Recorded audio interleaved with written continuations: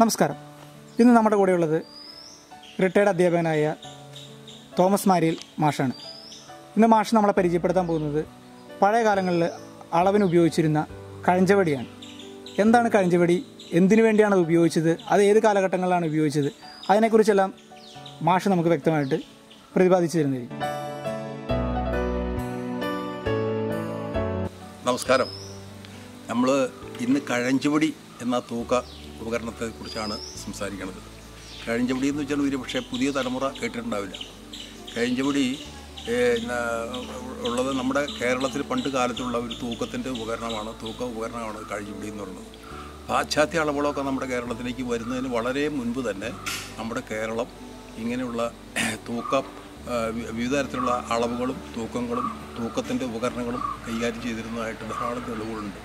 നമ്മുടെ മുന്നിലുള്ള തലമുറ, അതായത് നമ്മുടെ അച്ഛനോ അമ്മയൊക്കെ ആ തലമുറയിൽ ധാരാളം ഉപയോഗിച്ചുകൊണ്ടിരുന്ന ഒരു ഉപകരണമാണ് കഴഞ്ചവടി എന്ന് പറയുന്നത്. ഈ കഴഞ്ചവടി പ്രധാനമായിട്ടും ഉപയോഗിക്കുന്നത് ഈ മരുന്ന് തൂക്കാനും പൊന്ന് തൂക്കാനും ഒക്കെയുള്ള ഉപകരണമാണ് കഴഞ്ചവടി എന്ന് പറയുന്നത്. ഇതാണ് ഈ കഴഞ്ചവടി. ഇതുപോലെ ഇരിക്കും കഴഞ്ചവടി. ഇതാണ് തൂക്കണത്. അപ്പോൾ സാധാരണ കഷായം, അരിഷ്ടം മുതലായ സാധനങ്ങൾ നിശ്ചിതമായിട്ടുള്ള കൃത്യമായി തൂക്കം കിട്ടുന്നതിന് വേണ്ടിയിട്ട് ഇതിൽ വയ്ക്കും. ഈ തട്ടയിൽ വെച്ചിട്ട് കറക്റ്റമായിട്ട് തൂക്കം എടുക്കും. ഇന്നത്തെ പോലെയുള്ള തൂക്കമല്ല കേട്ടോ, കിലോഗ്രാമോ അല്ലെങ്കിൽ മറ്റു തരത്തിലുള്ള മറ്റേ ഗ്രാമോ അങ്ങനെയുള്ള തൂക്കങ്ങളല്ല. അന്നത്തെ തൂക്കം എന്ന് പറയുന്നത് ഈ മീശം എന്നുള്ളൊരു പേരുണ്ട്, മീശം.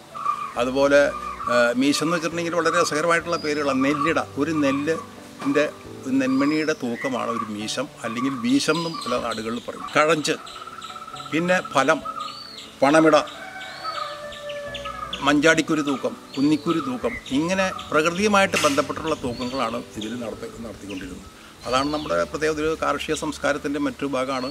നമ്മുടെ കേരളീയർ പണ്ട് കാലം മുതലേ ഇങ്ങനെ അളവുകളും തൂക്കങ്ങളും ഒക്കെ നടത്തിയിരുന്നത് വരാം. ഇതാണ് ഈ അന്നത്തെ കഷായത്തിനും മരുന്നുകൾക്കൊക്കെ തൂക്കിക്കൊണ്ടിരിക്കുന്ന സാധനം കഴഞ്ചുപൊടി കോൽ എന്ന് പറയും. ഈ കഴഞ്ചുപൊടിക്ക് ഇങ്ങനെ ഒരു കോലുണ്ടാവും. ഈ കോല്, അതായത് ഈ ഭാഗത്ത് ഇത്തിരി ഉരുണ്ട കോലായിരിക്കും കേട്ടോ, ഈ ഭാഗത്തിന് ഇത്തിരി വണ്ണം കൂടുതലുണ്ടാവും. അതിങ്ങനെ ഇങ്ങോട്ട് വരും തോറും വണ്ണം കുറഞ്ഞ് വരും.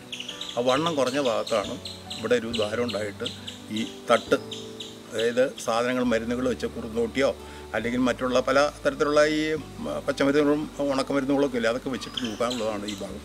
അതിനാണ് ഈ തട്ട്. അപ്പോൾ ഇങ്ങനെ വരുമ്പോൾ എങ്ങനെ തൂക്കമെന്ന് വെച്ചിട്ടുണ്ടെങ്കിൽ ഇത് സമമായിട്ടുള്ള ഇതാണ്, സെൻറ്ററാണ്.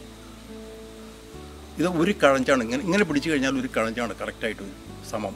അത് കഴിഞ്ഞിട്ട് ഒന്ന് ഇവിടെ ഈ പാർശ്വങ്ങളുടെ, ഈ കഴഞ്ചുപിടി കോലിൻ്റെ പാർശ്വങ്ങളിൽ അടയാളപ്പെടുത്തിയിട്ടുണ്ടാവും. 1, 2, 3, 4, 5, 6, 7 കഴഞ്ചെന്ന് പറഞ്ഞിട്ട് മറ്റേ അടയാളപ്പെടുത്തിയിട്ടുണ്ടാവും. അതനുസരിച്ച് തൂക്കി പിടിക്കുകയാണെങ്കിൽ കൃത്യമായിട്ടുള്ള കഴഞ്ച് തൂക്കം കിട്ടും. അപ്പോൾ ഒരു കഷായക്കുറിപ്പിടെ എഴുതി കഴിഞ്ഞാൽ 10 കഴഞ്ച് മരുന്ന് വേണമെന്ന് പറഞ്ഞു കഴിഞ്ഞാൽ ഇങ്ങനെ 1, 2, 3, 4, 5, 6, 7, 9, 10 ഇങ്ങനെ പിടിച്ചിട്ട് ഈ 10 വെച്ചിട്ട് പിടിച്ചു കഴിഞ്ഞാൽ ആ തൂക്കം ശരിയായി കഴിഞ്ഞാൽ 10 കഴഞ്ചുണ്ടാവും. അതാണ് ഇതിൻ്റെ പ്രത്യേകത. ഒരു ടേബിളിൻ്റെ അന്നത്തെ ഒരു കണക്കുണ്ട്. ആ കണക്കും കൂടെ വ്യക്തമായിരിക്കുന്നത് നല്ലതാണ്. നമ്മളൊന്ന് പലരും കേട്ടിട്ടില്ല, എന്നാലും അത് പറയാം. ഞാൻ നേരത്തെ ഒന്ന് സൂചിപ്പിച്ചില്ല, ഒരു നെന്മണി എന്ന് പറയുന്നതാണ് ഒരു വീശം.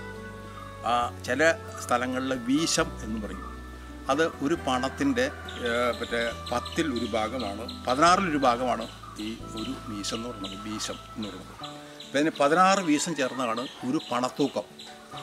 പിന്നെ 10 പണമിടയാണ് ഒരു കഴഞ്ച് എന്ന് പറയുന്നത്. 2 യവം ഒരു കുന്നിയിട, 20 മഞ്ചാടിക്കുരു എന്ന് പറഞ്ഞ ഒരു കഴഞ്ച്, പിന്നെ 16 കഴഞ്ച് ചേർന്നാണ് ഒരു ഫലം, 6 ഫലം ചേർന്നാണ് ഒരു റാത്തൽ. ഒരു റാത്തൽ എന്ന് പറഞ്ഞു കഴിഞ്ഞാൽ ഏകദേശം ഒരു 450 ഗ്രാം വരും.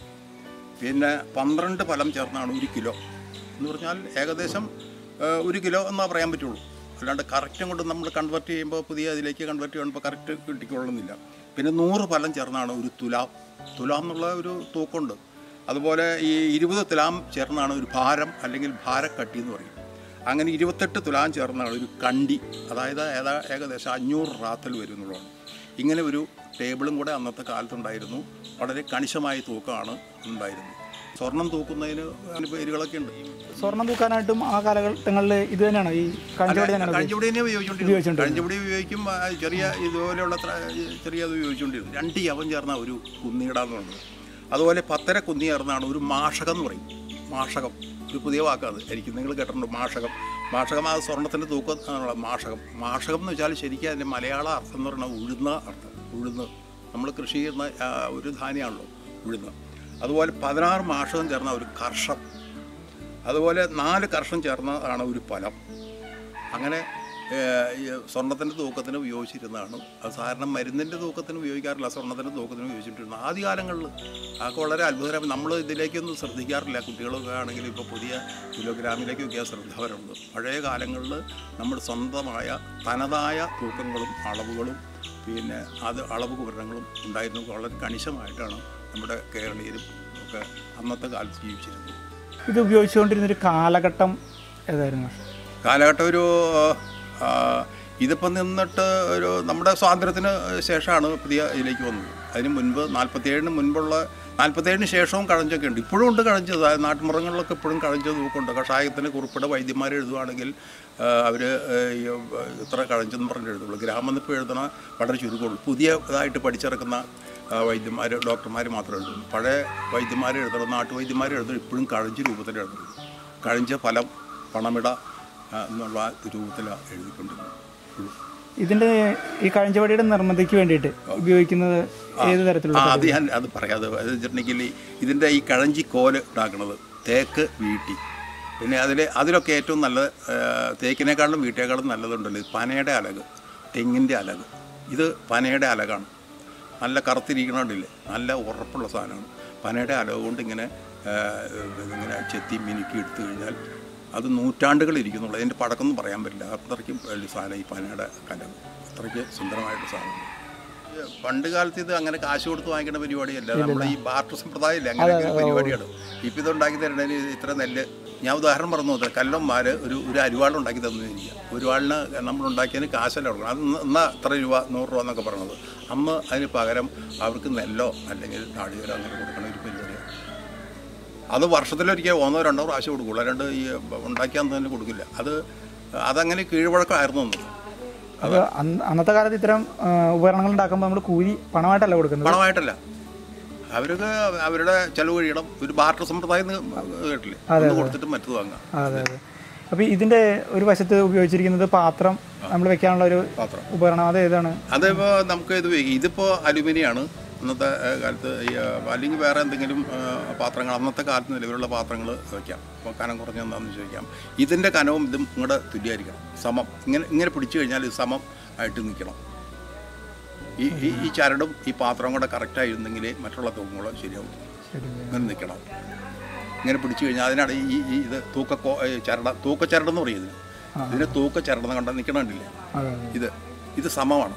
അത് കഴിഞ്ഞിട്ട് സമം കഴിഞ്ഞിട്ട് പിന്നെ 1 കഴഞ്ച്, 2 കഴഞ്ച്, 3 കഴഞ്ച്, 4 കഴഞ്ച്, 5 കഴഞ്ചിന് ഇവിടെ ഒരു ഇഞ്ച് കൊടുക്കും. പിന്നെ 6 കഴഞ്ച്, 7 കഴഞ്ച്, 8 കഴഞ്ച്, 10 കഴഞ്ചിൻ്റെ ഒരു ഇത് കൊടുക്കും. അങ്ങനെ 10, 20, 25 ഇങ്ങനെ ഇവിടെ വരുമ്പോഴത്തേക്ക് 100 കഴഞ്ചാവും. അങ്ങനെയാണ് അതിൻ്റെ പരിപാടി. അങ്ങനെയാണ് അന്നത്തെ കാലത്ത്. ഇത് കൊല്ലന്മാർ ആണ്, കൊല്ലന്മാരും തട്ടന്മാരും എല്ലാവരും ഉണ്ടാക്കും. ആശാരിമാരും ഉണ്ടാകും. ആശാരിമാർ അതിലൊക്കെ വിദഗ്ധരായിട്ടുള്ള ആശാരിമാർ ഉണ്ടാകുന്നു. നല്ല വിദഗ്ധരായിട്ടുള്ള അന്നും ഉണ്ടായിരുന്നു ആശാരിമാർ. അതിൻ്റെയൊക്കെ ഇതാണ്. ഇതുപോലെ ഇപ്പോൾ ഒരെണ്ണം ഉണ്ടാക്കിയെടുക്കണമെങ്കിൽ അത്ര കാശ് ഒരു ഉദ്ദേശിച്ചാൽ പറയാൻ പറ്റില്ല എത്ര രൂപ. നല്ല ഒന്നാന്തരം പനയുടെ അലകാണ്.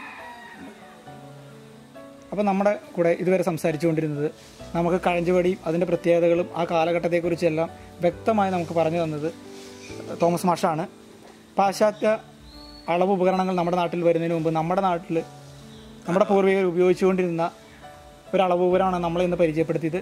ഇത്തരത്തിലുള്ള പല ഉപകരണങ്ങളും വരും ദിവസങ്ങളിൽ നമുക്ക് മാഷിൽ നിന്ന് പരിചയപ്പെടുത്തലുകൾ പ്രതീക്ഷിക്കാം. അപ്പോൾ താങ്ക് യു മാഷ്. Thank you.